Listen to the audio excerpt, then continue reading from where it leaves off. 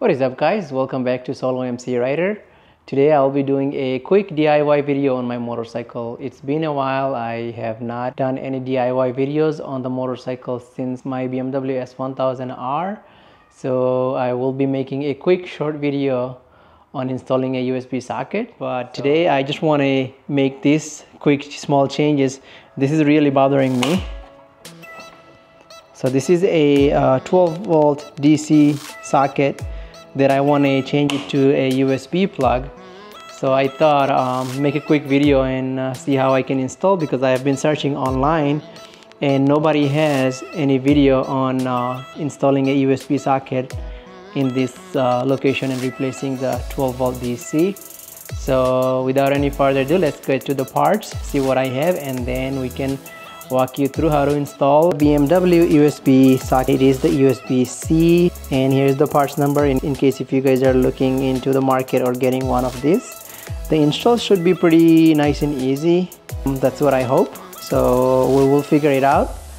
Let's open it, and the tool I should be needing is probably the torque speed 5mm, and I do have a step drill bit just in case if I need to make the hole a little bit bigger to fit that, but I think it should fit. So the parts comes with the USB socket itself. As you guys can see, that's a USB-C, and comes with that nut.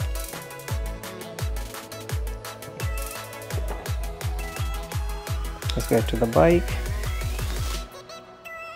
Let's get the screen up. I don't know if you guys can see, but there is the screw right here. Let me show you with my other camera.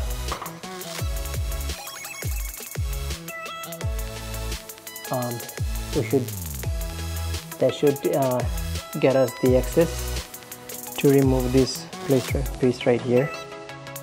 So this whole piece should come out, and then we'll unplug and take this portion out and put the other one back in.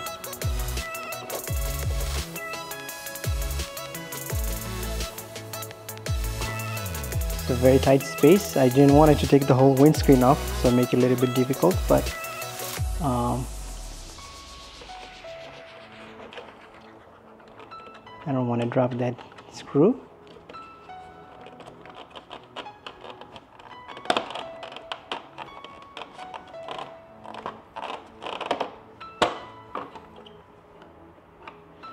That's it. So as you guys can see, this piece is off. I don't want to scratch anything. Carefully move this, unplug that.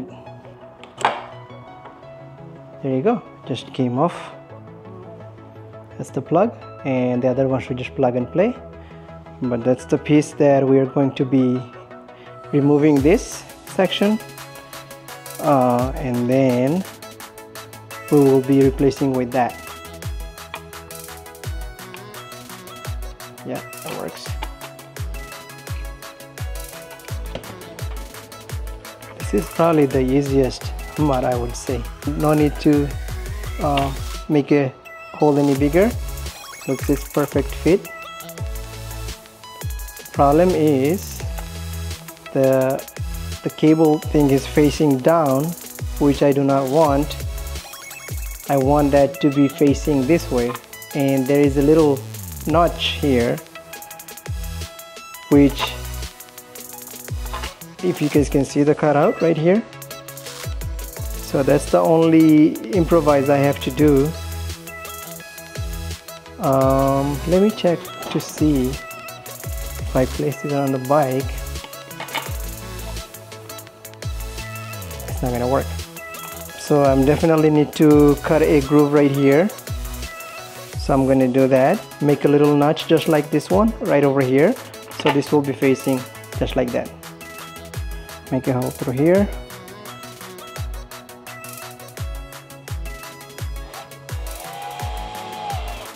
And just use the cutter. Yeah, this is pretty soft plastic, so it should be fine. There you go. Now let's see. Perfect, as you guys can see right here.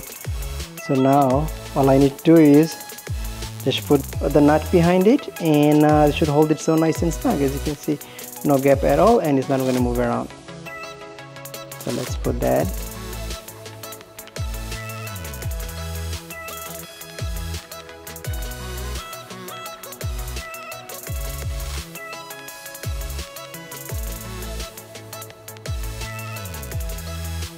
Perfect. Just tied it up. I know this is overkill for that, but it works. Perfect. Not going anywhere. So you can see it's plugged in right here.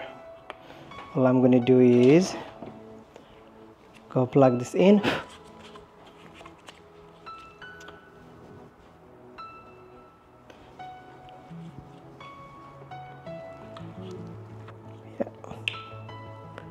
That's it. I should plug in a cable to make sure it works, but I'm sure it's going to work. I will give you guys a clip later, or I'll just probably put a clip in here just to make sure that it works. But let me just put that back on.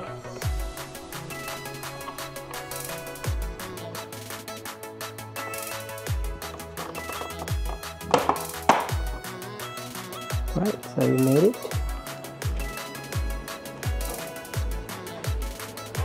Alright, it's tight enough. That's it. Oh, that was it. So it didn't take long. It took about 10-15 minutes or so, and this is done. Now what you just have to do is plug in the cable and make sure it's working. I will test it out later on and show you guys video. So make sure that it works, and nice and clean. BMW OEM parts.